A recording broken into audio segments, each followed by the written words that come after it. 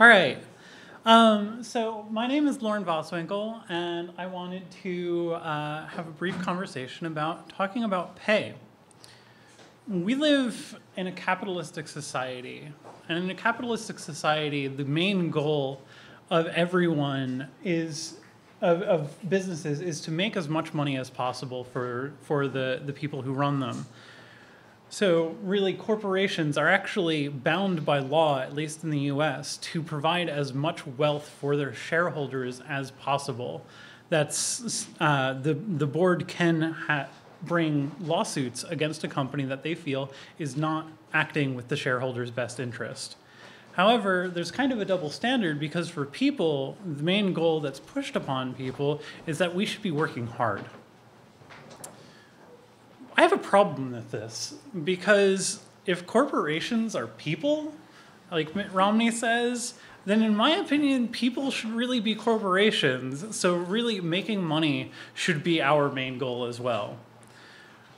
One of the things that really bothered me about switching jobs or moving to a new job is this question. What was your previous salary at the last company that you worked for? Avoid answering this question like the plague. Like, do everything you can to divert this, answering this question as much as possible. And if they keep coming back by saying we require this information, lie. Just lie about it. Throw out a number. In the US, it's illegal for previous employers to ask for a potential employer to ask previous employers about salary information. They can only ask about the dates that you actually worked at that employment. So it's perfectly fine then to just bald-faced lie about it. It is according to case law, company pay structures are a company secret. Well, if companies are allowed to have company secrets about pay, then so are we. So that brings us to the next thing that I absolutely loathe is company policies and handbooks and whatnot that say that you can talking about salary is a fireable offense. This is 100% illegal within the US. I haven't checked Canadian labor laws. I know that the Canadian labor laws vary depending on the province. Thank you. The province that you live in. But in the US, this was made illegal through the National Labor Relations Act of 1935. So that means there should not be an ability for a company to fire you simply for talking about your pay with other people.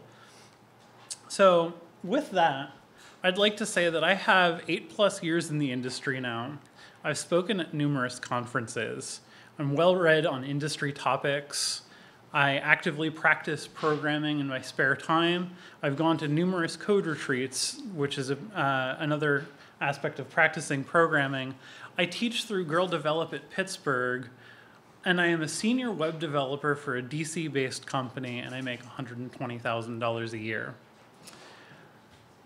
What I just talked about here was the lightning talk that I gave at Cascadia Ruby last year.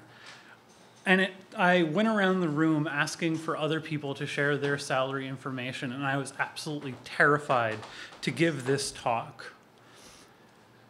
In talking about this, I found that there was a number of people who were floored that I was willing to do this in front of a group of 300+ people, and also who wanted to actively share their stories about times that they received they found out that they were getting discriminatory pay.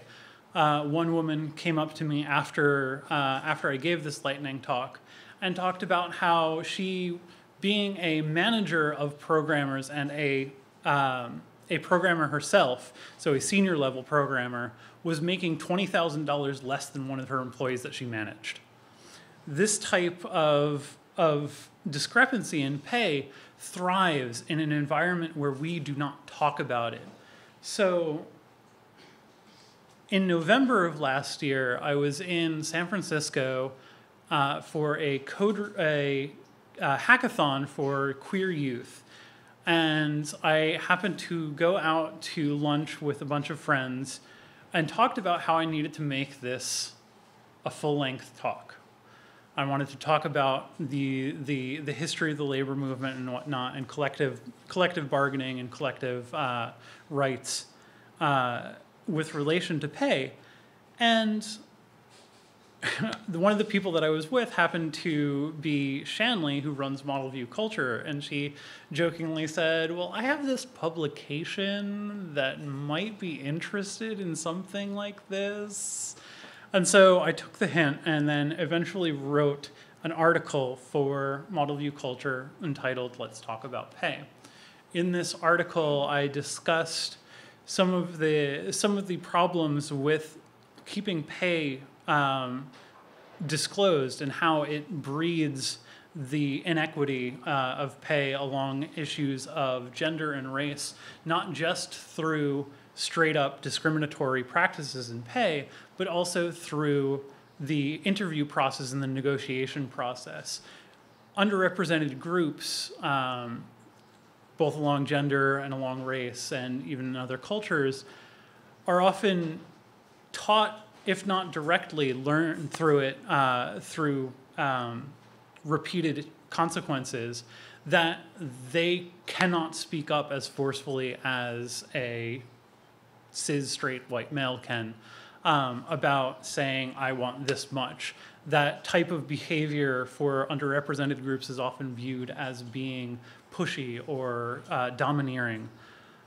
And so what ends up happening is people start making less money right off the bat, and because of that question of what were you making at your last job, it leads to a cascading effect that has a vast impact on people's ability to earn over time.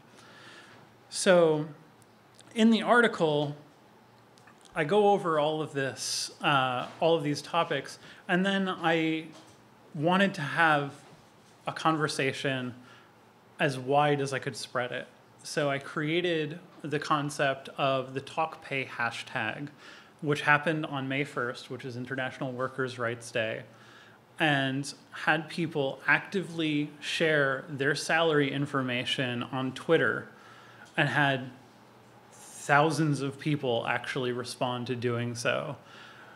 One of the things that came out of it was an anonymous service that kind of started because of a woman by the name of Stephanie Murillo, who is a wonderful person, but she started taking DMs from people from marginalized communities and sharing that information in an anonymized way.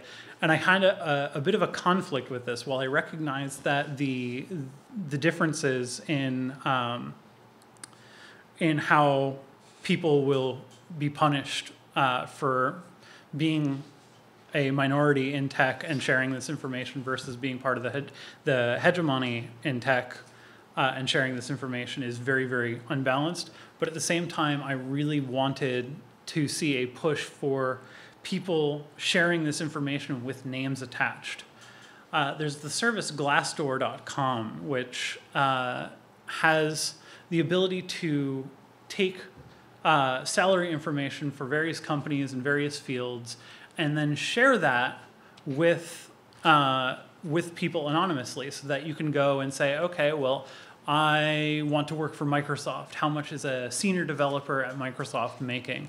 And you're given a range. The problem with this is that it's so easy to justify making towards the bottom of that range, because you look at that range and you say, oh man, that person making $150,000 or $180,000 must be amazing at their job. They must do they must basically speak and have enormous systems come together in the blink of an eye, when in actuality, they're probably about as good as Bob, who's 3 cubicles down from you.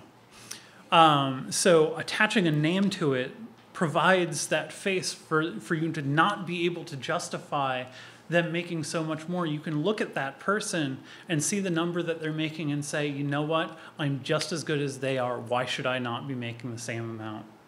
And so the TalkPay hashtag was created really to have those names attached to information so that we could get comfortable with sharing this information.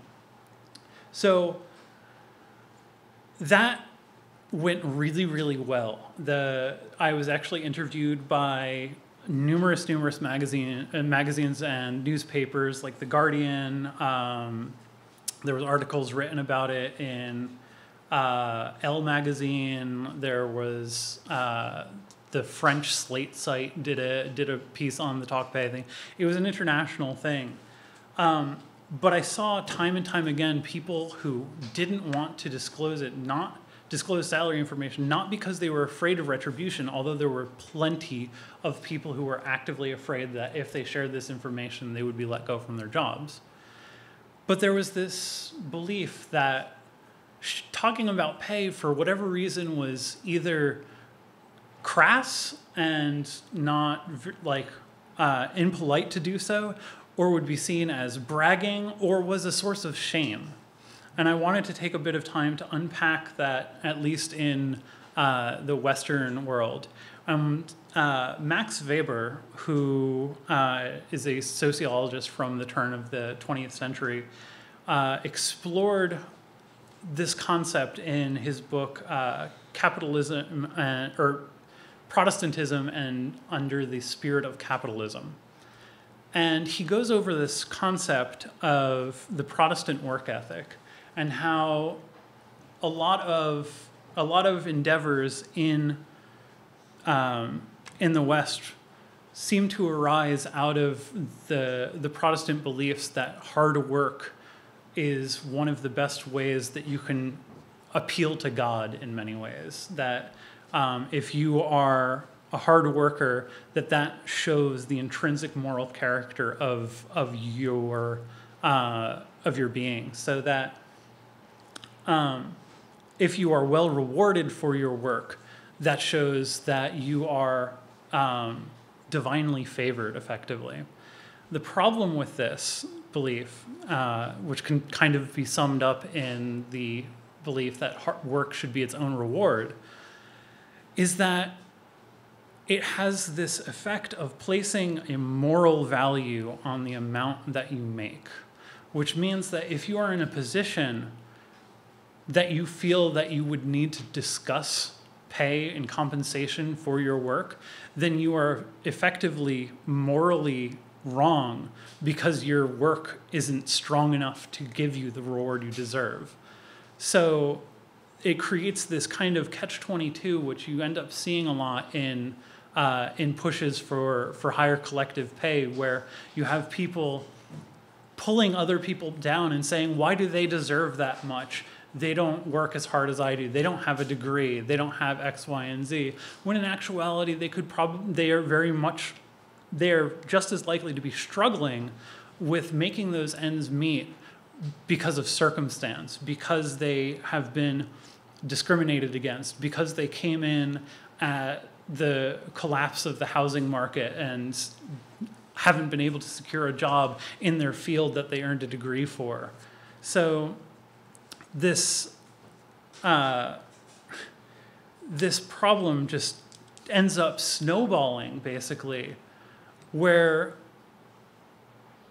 underrepresented individuals in tech and in the workforce abroad are basically lambasted for their moral character because they haven't pulled themselves up by their bootstraps, which is the presence of what's known as achievement ideology, which is another kind of offshoot of the belief that work should be its own reward and that if you work hard, you will get places.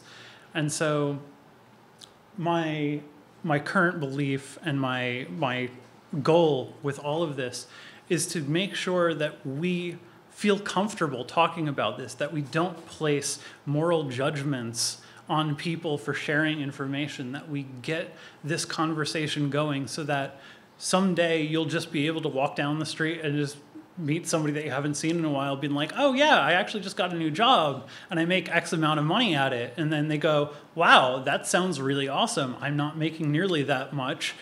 Are there any openings? These conversations should happen much more frequently, and it's my hope that we continue to talk about pay and we continue to push to make all of workers, push to make sure all workers get paid what they're actually worth. Thank you.